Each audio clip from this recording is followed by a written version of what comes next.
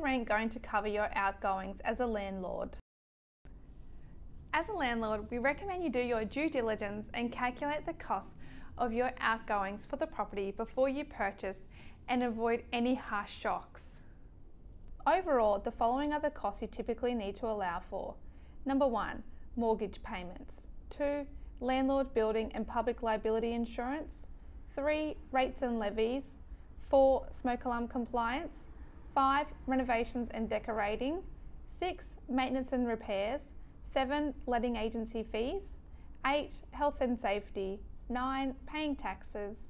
10, finding tenants. If you are savvy with Excel, you could easily set up a spreadsheet and make a note of the fees for any property that makes your hot list. The tenant is also responsible for the following: electricity, gas, water and any other utilities like internet, and also yard maintenance.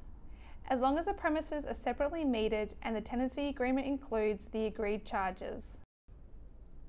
Depending on how proactive and efficient your property manager is, you may also want to calculate the loss of rent.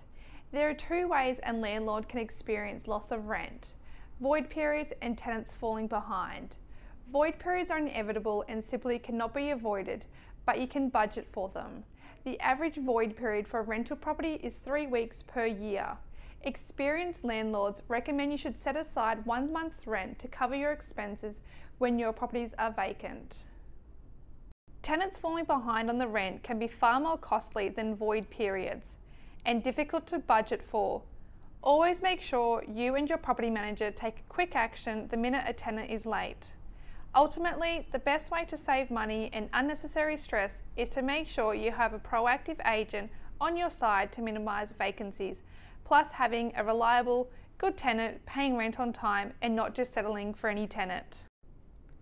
For other helpful information that ensures you avoid costly oversights and maximise your rental returns on your investment, make sure you download our top 20 checklist from the link we have provided in the description, or you can book in a chat with me using the link provided, or pop me through an email. It's Chriselle@metrocityrealty.com.au.